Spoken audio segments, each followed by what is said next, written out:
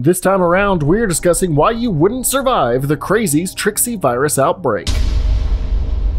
The US military, in its efforts to administer freedom and liberty across the world, has always tried to stay up to date and above other countries when it comes to weapons of mass destruction, from drones to nuclear to possibly even biological warfare. Attempting to make a new bioweapon based on the Rhabdoviridae, a family of negative strand RNA viruses mostly associated with rabies and having the potential to infect a large number of invertebrates. Utilizing multiple strains of different rhabdoviruses and their capabilities of creating hostility and violent tendencies in afflicted individuals, did the US military repurpose this new proto-Rhabdoviridae into a prototype bioweapon to be referred to as the Trixie virus. Now, why the virus had been codenamed Trixie is a bit confusing though, since the name Trixie derives from its Latin origins meaning bringer of joy, or she who blesses, but can also refer to a person as obedient, loyal, and an influencer to others via their good nature, which in all regards this virus has no positive nature to it whatsoever, since it is not transmittable between people and makes them irrationally angry and violent. I really don't see these kinds of folks bringing any joy anytime soon. But considering how its intended purpose would be to use its infectiousness through water and even air to patriotically administer to enemy strongholds and cities, to decentralize and destabilize the population by sending a majority of the population into a bloodied frenzy so they are basically fighting amongst themselves. While this occurs, the armed forces could come in adorning biohazard apparel and sweep up both those infected with the disease and to wipe out any remaining stragglers to achieve swifter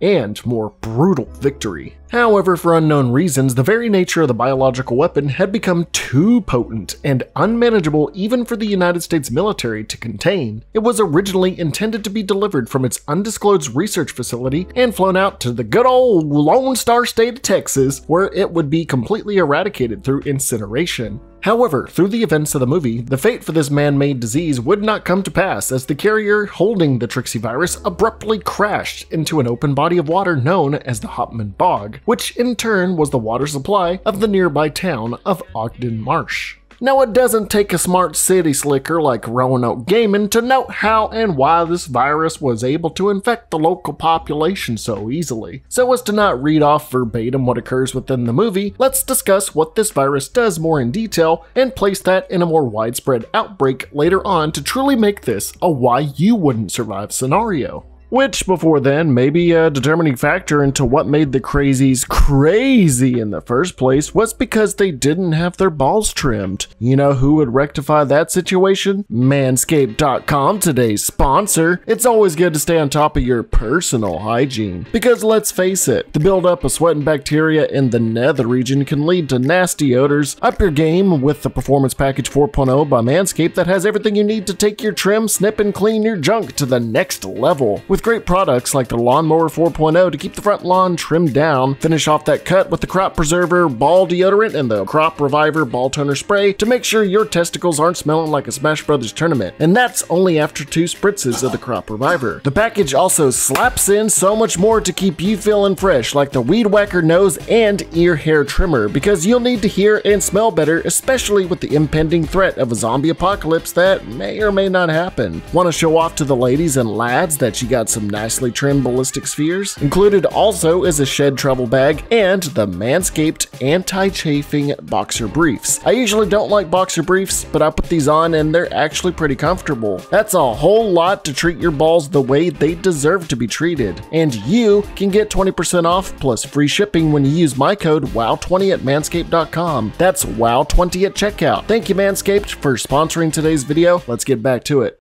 Being able to lie within water and infect unwary people that may drink or bathe in it, the ramifications of this disease being administered at precise target locations in majorly populated areas could see this outbreak becoming much more deadly than we initially spectated within the small town of Ogden Marsh. Upon the virus entering and infecting the body, a veritable biological clock will begin ticking over the course of 72 hours. In the beginning stages of Trixie's invasion of the blood and to the brainstem, a person will display a variety of randomized symptoms. Some may begin to bleed from the nose or eyes. Others may cough or convulse uncontrollably. Some may laugh hysterically. But more so, most will begin to stare blankly into nothingness, almost as if they are completely spaced out and void of thought. But they will barely speak whatsoever of their sudden change in demeanor, no matter how proactive or energetic they may have been before. Any questioning of their current state of mind will either be met with continued silence or neutral and empty words to attempt to ensure others they are fine. Much like most Americans when they are asked, "How are you, darling?" I'm fine. Just a little tired. Which may be a response the virus is using when taking hold of the brain, basically utilizing a default verbatim copy-paste saying to attempt to pass off any suspicion. They may also whisper, sing, and hum familiar tunes that resonated in their minds before infection that may try and soothe them in times of stress, or while they are biding their time, as their blank expressions of these infected will soon be overridden to a more bloodthirsty state of mind when the time is right. Unlike traditional means of an infected person becoming a mindless feral ghoul looking to infect others like those seen in just about every zombie and infected outbreak, this one looks to be immediately more gruesome while actively not having its infected seek to infect others. The Crazies or the infected, you know what, actually since this takes place in the South, let's just call them Trixie Dixies. These Trixie Dixies will lose most, if not all, sense of self. They will be driven by insane paranoia and a need to kill anyone that isn't infected like them. But to reiterate, they will not attack in a manner similar to a feral infected, biting, scratching, punching, or anything like that. Well, unless they have no options, but that's not 100% of their capabilities. The Trixie virus, once inside a host, will in no manner, shape, or form intentionally or purposefully try to infect other people because the virus cannot be transmitted through bodily fluids just like just about any other infected. For all intents and purposes, Trixie Dixies are reprogrammed to outright kill non-infected in any way they can by using their retained intelligence and tacticality. Trixie Dixies can and will have the know-how to operate firearms, use objects efficiently as weapons, use tools in sadistic ways, and even set up bait to lure in victims to trap them and possibly burn them alive, gouge out their eyes, or just ambush them to butcher them alive. They will seemingly just be insane individuals operating of their own accord, stabbing, shooting, and finding a litany of ways to kill people as blank versions of themselves. You can outrun a feral infected trying to sink its teeth into you, but a Trixie Dixie packing a 12-gauge shotgun? Not likely. Infected will also be able to determine other people afflicted with the virus. If the infected in question is either incapacitated or unable to serve the purposes of murder that the virus is so vehemently trying to get these people to do, then the able-bodied infected that is witnessing this incapacitated infected will simply just kill them. However, if they run into other active Trixie Dixies out in the open of equal killing capabilities, they will work in tandem with them in order to achieve kill streaks and rack up their KD ratio.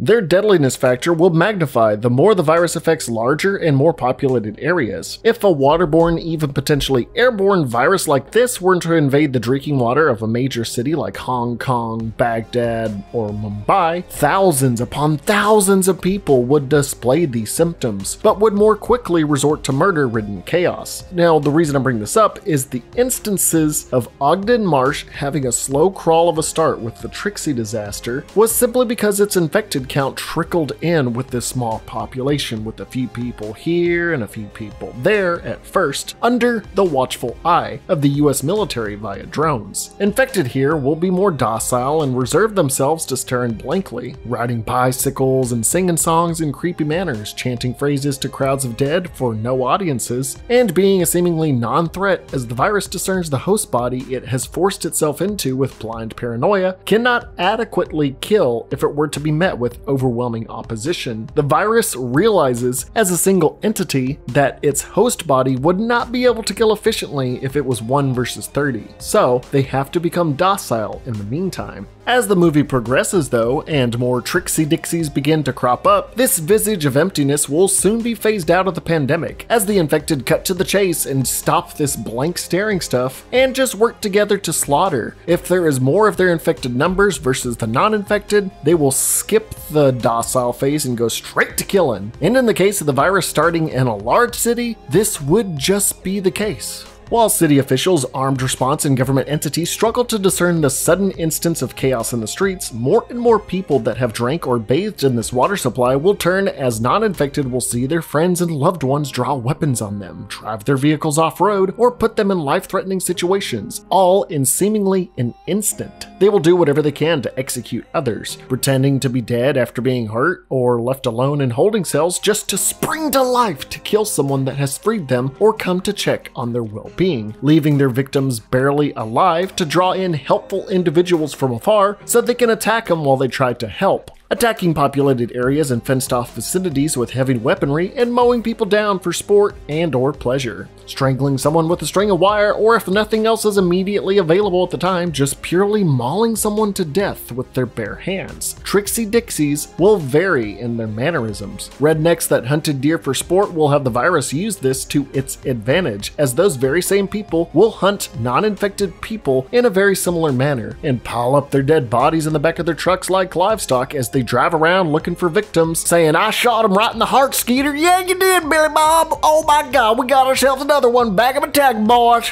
The virus could see to using other weapon-savvy, tactical, and intelligent people to use their advantages to its advantage. Imagine entire police force succumbing to the virus and actively coming together, pulling people over just to execute them on the spot. Or maybe a whole gang like the Bloods and Crips coming together finally under the Trixie virus and start killing together. Whatever the Trixie virus can do to utilize the best methods of mass murder, it will do so in spades. Now, if you recall earlier, I said these infected will have a biological clock ticking away over the span of 72 hours. Well, within the last day of this infection, the Trixie Dixie will start to show visible symptoms of the virus, with their veins blackening, protruding through the skin, their eyes heavily reddening, and their violent tendencies ramping up to a fever pitch. In this final day, third day Trixie Dixies will be at their most deadly. Now, dialing back a bit, those that are in their first day of infection may not immediately kill their victims. The mortician that stitched the eyes and mouth shut of his passed out victim used him as bait and did not kill him instantaneously. Also, we had the mother and son combo binding and gagging a woman to a chair so the police officer would come to help her, and then ambushing him, trying to strangle him. Or for the most normal, I guess you could say, the rednecks that are actively hunting non-infected people like it's the most dangerous game type scenario, as if they were hunting deer, hooting and hollering and celebrating killing their prey, much like rednecks hunting deer for sport. Now, that's just the first day infected though. Third day infected will not hesitate to kill with any modicum of humanity. This being a probable response of the brain attempting to fulfill its paranoia, while it knowingly is dying from the Trixie virus's influence and immense toll on the body. Around 72 hours after initial infection, the host will die a horrifically painful death, leaving nothing behind but a medically horrific corpse. There is no cure or no answer to you or those around you when the Trixie is inside of you. You will kill, you will maim, and you will dismember until your body overclocks itself and shuts down. With the sheer urgency of the virus in keeping it contained and out of both the public eye and enemy entities' hands, the US government would keep close surveillance on the virus's initial outbreak for a short time. Depending on the severity of the situation and how many potential infected could crop up for the water source it has afflicted, the government infantry would swoop in and quarantine any and all areas potentially crashing to this ensuing pandemic. However, unlike normal medical outbreaks where simply keeping potential infected in sterile holding camps and weeding out non-infected personnel is the golden ideal, a large majority of the time with the Trixie virus, violent people brandishing firearms, explosives, fast-moving vehicles, and other methods not manageable in large numbers would easily see to any quarantine methods that are imposed by the government being nothing but futile. They would have to resort to executing anyone involved within the radius of this outbreak, and it will be mandatory to prevent the virus spreading beyond its water and people in case it were to mutate and become airborne amongst the physiology of increasing numbers of people, and to not allow words of this mind-altering virus to get out in any way, shape, or form. As seen within the movie, the military stuck bracelets on non-infected people, herded them into trucks like cattle, and drove them away, only to execute each and every one of them until eventually, when all else fails, launching a nuclear strike on the focal point of the virus and its body count and water supply, effectively eradicating anyone and everyone, well, except for a few people. But basically, you will be hurted, shot, and your body will just be eradicated by nuclear hellfire. Now, when it comes down to it, you can outright come out and say, well, I only drink bottled water. I don't drink from the tap. I drink bottled water exclusively. Tap water has fluoride in it, and I'm not letting my mind get mind controlled. Well, there's a lot of stuff that can still have a water supply get into you. There's a whole bunch of different ways that tap water can be invading your system. And you could also say, all I have to do is stay holed up in a safe area and just wait out the 72 hours before the bulk of the infected die out. Well, that's a very accurate depiction, but there's a lot more going on. This is not gonna be the case, Skater. This isn't a normal case of generic zombies knocking at your front door. They're not gonna be knocking, baby. Intelligent infected will discern your location. And remember this, they don't care to infect you. They want you dead. They're not gonna try to keep you alive. The Crazies themselves could also see that you're holed up in this house and just set your house or place the safety ablaze and let you burn alive. There's a whole bunch of ways to kill you, no matter where you might be. It's not brainless zombies this time around. Or, you know what? While your house is burning and you try to escape the blaze, well, they got some guns drawn and they're gonna shoot you as soon as you run out. These are still people that retain the know-how to get you out and kill you however possible. Your family and friends may use their former memories with you to lure you into a false sense of security, and as you approach, slit your throat and watch you bleed out with a blank expression on their face. Can you really reason with a former family member or friend that is just this blank-faced person, maybe humming something that was a connection between y'all, and all of a sudden you're just stabbed in the head? They cannot be reasoned with. You will have to kill anyone displaying abnormal behaviors almost immediately, or else they will kill you before then. Keep it in mind also the people around you. Distrust among the masses, not knowing who was infected and ready to kill you in the blink of an eye, and there's going to be a lot of people mistakenly killing each other because they think they might potentially be sick with this disease. And also, you're going to have to double tap any aggressors that are not shot in the head to prevent them from playing possum and then attacking you further. They could pretend to be dead and then spring up and try to kill you. While the virus can't be spread through bodily fluids, which is a bit refreshing to say for once in this damn series, there's a lot of outbreaks that spread through bodily fluids. But if you have bathed or drank from this water in any way, you will be converted in no time, only to die to those protecting themselves or to the virus being done with you in 3 days. Even if the thought of the Crazies killing you in a variety of different ways doesn't already have you thinking you're dead, armed military personnel with guns and flamethrowers will have you changing your mind.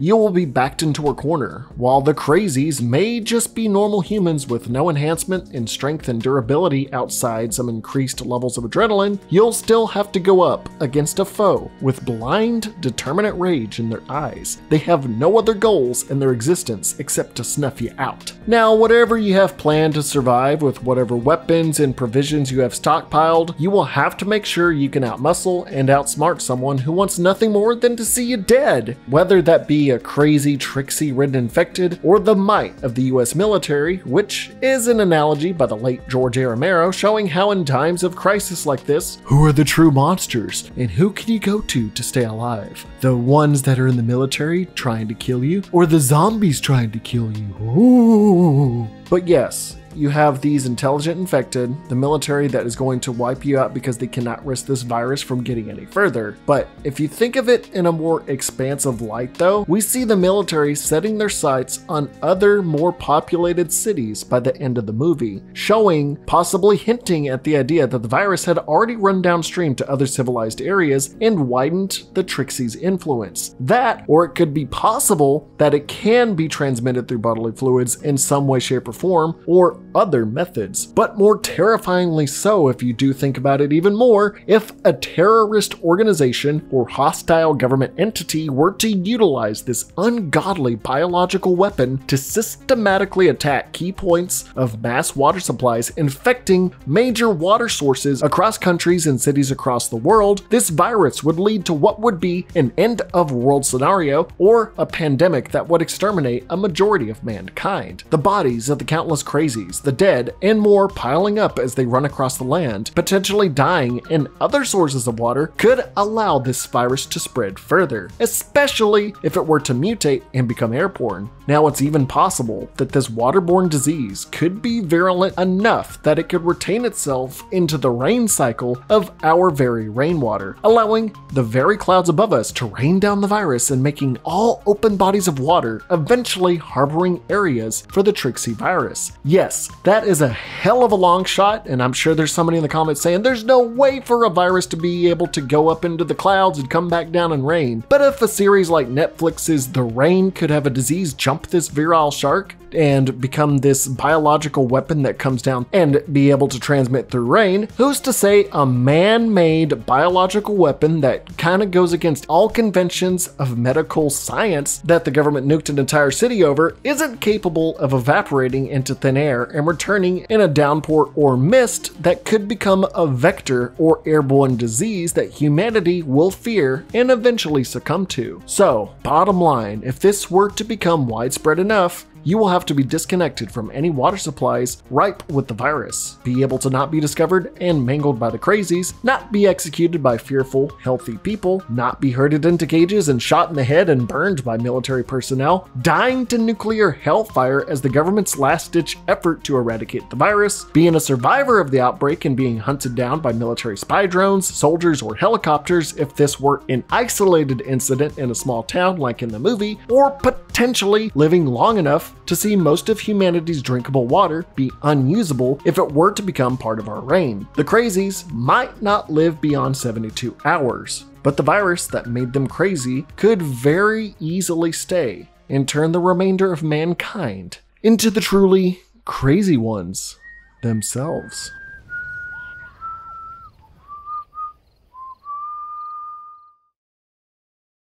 That about wraps up this video. The outros are short now, but thank you to all these guys for donating. Thanks to Wise Fish for editing this video. And until next time, stay happy, stay healthy, and you know what I'm gonna say next? It is to stay wild, baby. See you next time.